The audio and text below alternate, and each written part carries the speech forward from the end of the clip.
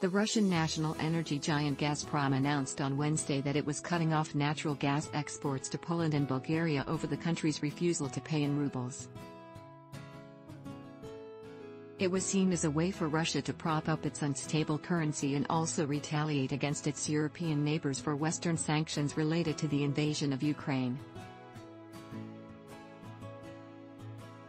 It also marked a new front in the war. Russia, which has grown more isolated from a Europe increasingly aligned with the United States, signaled it was willing to use the continent's heavy reliance on Russian natural gas as political leverage. Here's what the decision, which one European leader called blackmail, could mean for the continent and the world. About 40% of the EU's gas comes from Russia, but the bloc had been trying to wean itself off of Russian energy even before the invasion of Ukraine. We will remain united and support EK. Analysts say the decision demonstrates that Russia would be prepared to penalize other, larger European countries for failing to pay in rubles, even if it means Gazprom takes a financial hit. It does show that Russia is willing to halt supplies if people don't subscribe to the new payment system. It's a warning shot for other bigger buyers in Western Europe that they are willing to carry out that threat.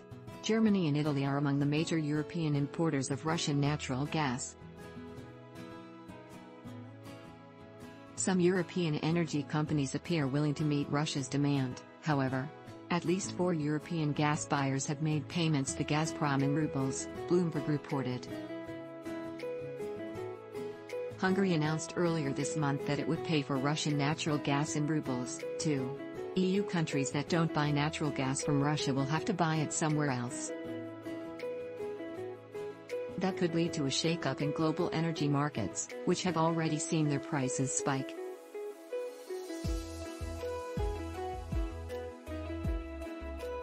European buyers will likely seek out liquefied natural gas, or LNG, and bid up the prices as they have in the past, according to Henning Gloystein, energy director at the Eurasia Group.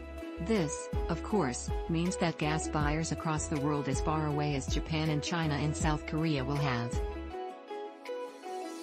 With the summer approaching and little need for heat, Gloystein says gas demand is lower, but that will change in the winter months.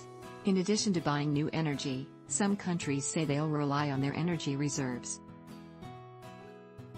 Officials say both Poland and Bulgaria have fuel reserves they could draw from.